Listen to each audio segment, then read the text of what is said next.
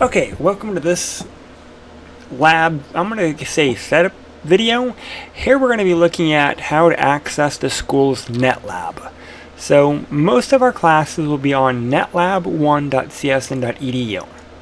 That lets us know how to access and log into our Netlab system. In the announcements, you guys should have received a username and password. Your username will be your Inchi. Mine is my name. Your default password, again, was this sent to you in the assignment. Once you log in, you're going to get a few prompts.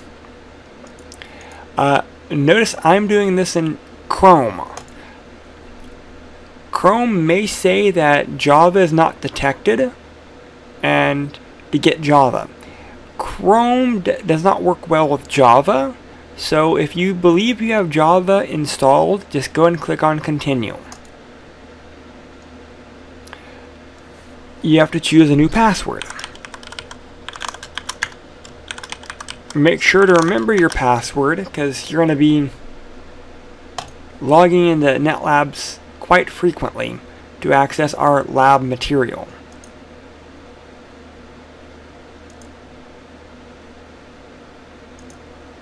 That's my email address. Okay, we are Pacific time. Make sure to set the appropriate time zone. Format, you can do either 12-hour or 24-hour, doesn't really matter. These don't really matter. The time zone is the most important. Okay. So we've set up our password, we set up our time zone, and that only has to happen the first time you log in. From the second onward, the second attempt logging in onward, you will typically log in and you'll be asked to do a remote access test. If you skip the test, the environment does not work correctly. So we actually want to start the access test. In Chrome, it will download a JNLP file. We have to keep it, and we have to run it.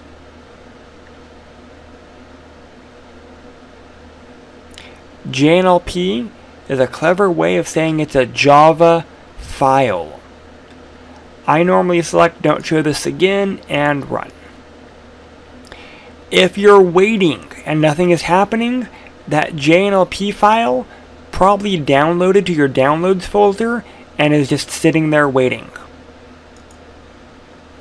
And you're in. You can now do your work. So I'm going to do the same thing. I'm going to get rid of Chrome. I'm going to go to Firefox.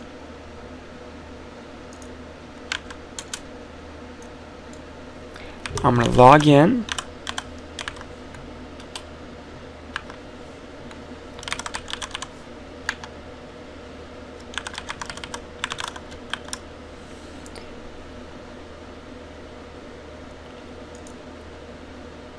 It is showing a not secured connection, so that's kind of weird. HTTPS.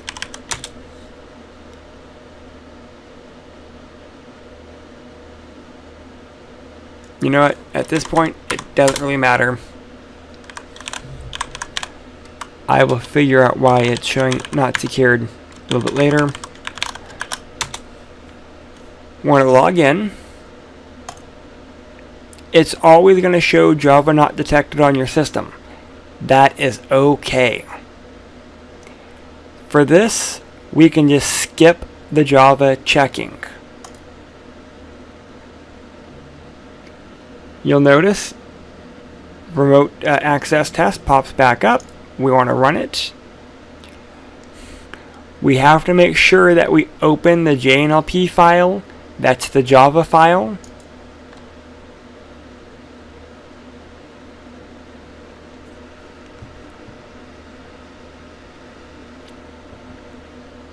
Don't do this again. Run. and it lets us in.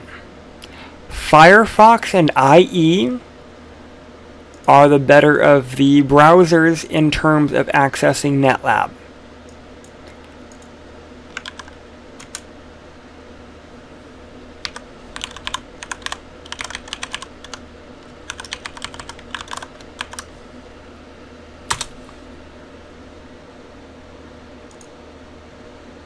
Here we're going to get a prompt. Do we want to allow Java to run? Yes, we do. That makes us log back in. That's okay.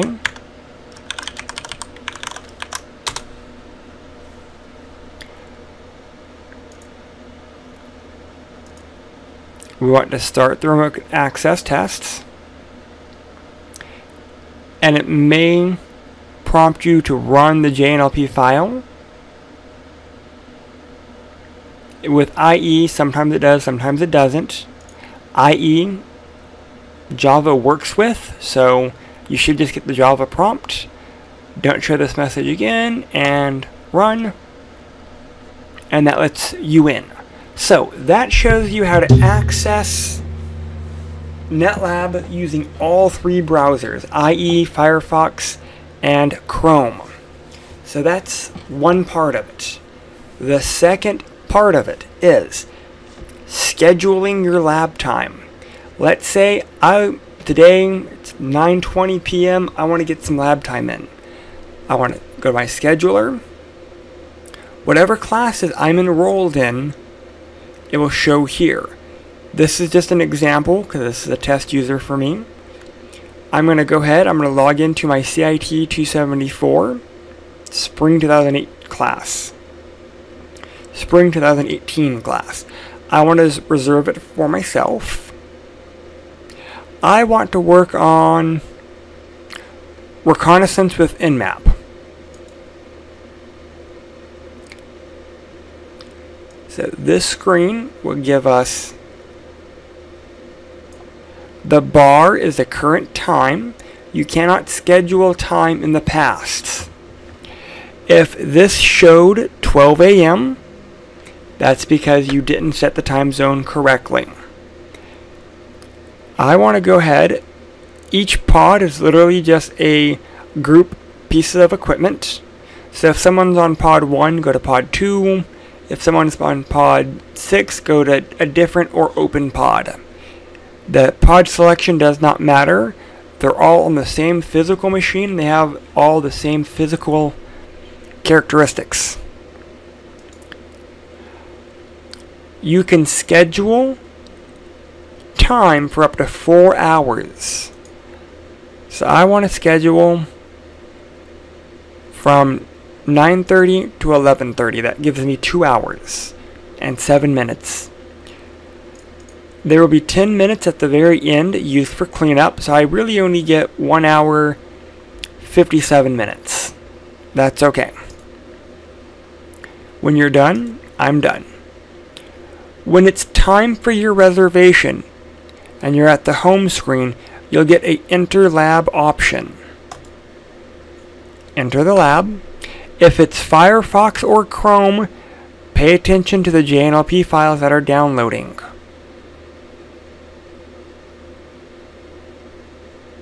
What's happening right now, the first time you log into it, it will be slow. Because what it's doing is it's spinning up all of the virtual machines for that lab. So you just have to be patient when you first log in.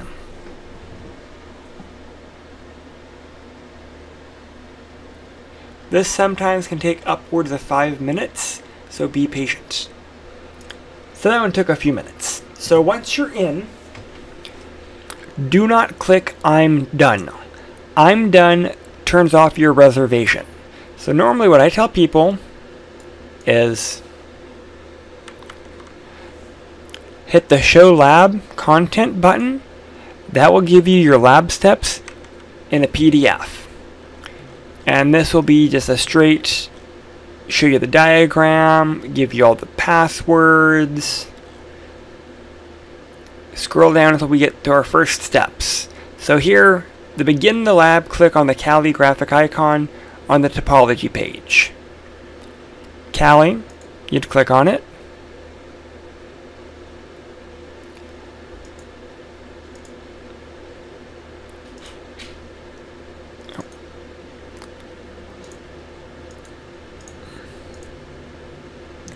Don't get too click happy.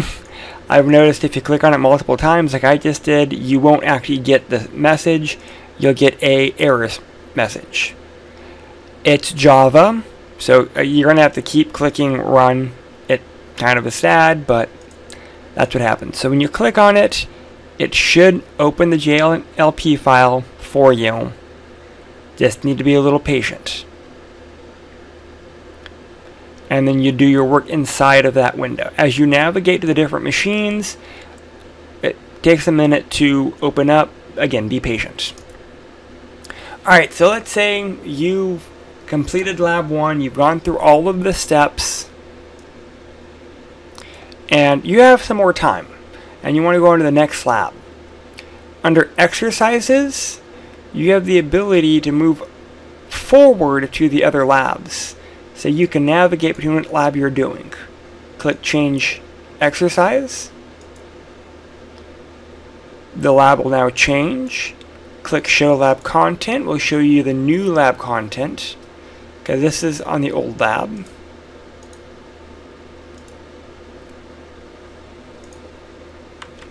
This is now Lab 2.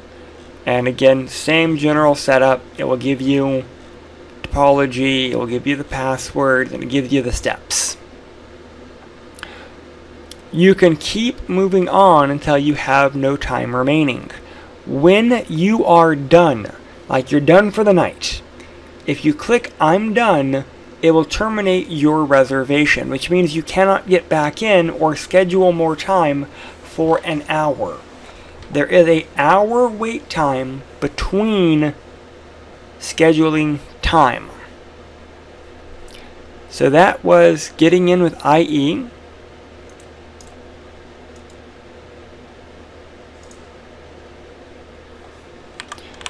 I'm going to do one more example in Chrome. Continue. Pay attention. Make sure you always do the start remote access tests. Pay attention to the JNLP files. That's why I'm saying Chrome is harder to use in this regard. Using IE or Firefox is a little bit better, and in this regard I would probably recommend using IE. You'll notice, because I already scheduled time, I can go back into it. If I'm doing work at CSN and I scheduled a 4-hour window and I get in and I work and it's time to go home, I can always just close the browser, go home, and pick right back up. But once your session is done, all the information you have in here will be wiped. Nothing gets saved. Alright, so I'm on Lab 2, Show Lab Content. You want to change exercises, you can. When you click on any of the items, it will download this JNLP file. You have to keep it, and you have to click on it. That will open up the JNLP file. Again, in Chrome, that's just something that you have to do.